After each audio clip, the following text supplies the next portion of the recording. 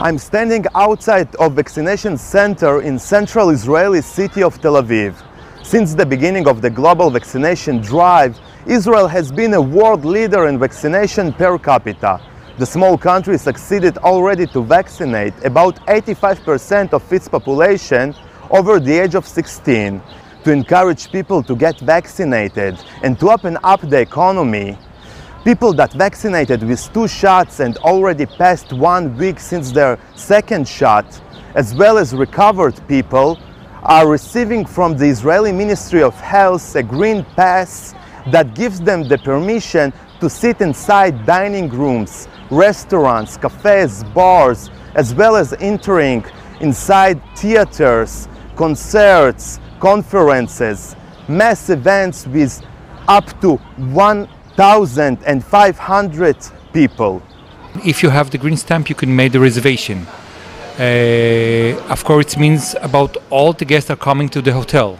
The next step for Israel will be to facilitate an international green passport that will allow people who get already vaccinated to travel easily between countries without the need for tests or quarantine. Some countries said that they would, likewise Israel, roll out health certificates for international travelers. China said that it would implement a global mechanism of international recognition of health certificates and launch its electronic health certificate with vaccination records to ensure a safe flow of international travelers. Israel expects to reach mutual agreements regarding international green passports with China, as well as more countries around the world. The concept of a green pass is the right concept, although it would have to be a standard, an international standard. For now, Israel have started doing it as a pioneering country in vaccination and so on. It was easier for us to get started with that. Well, the topic vaccine passport is drawing increasing attention here in the UK, as more than 20 million people, about 1/3 of the entire British population, have been vaccinated. Under the UK's roadmap of easing coronavirus lockdown, people living in England could be allowed to go on foreign holidays from mid-May. The British government has said it will discuss with the EU about the possibility of creating a vaccine passport.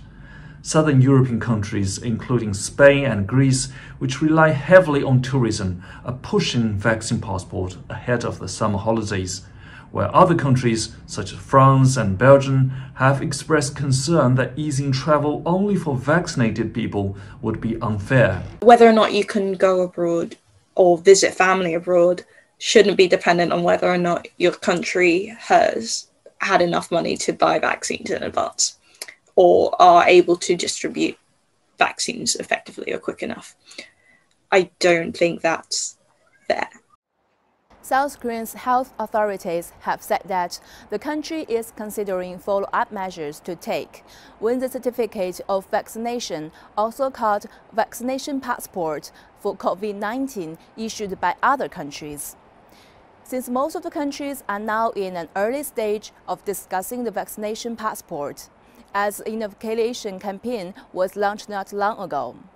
Yoon Tae-ho, a South Korean official, said that one country cannot set the standard for entry process from overseas. Countries need to discuss ways together to determine an internationally acceptable standard.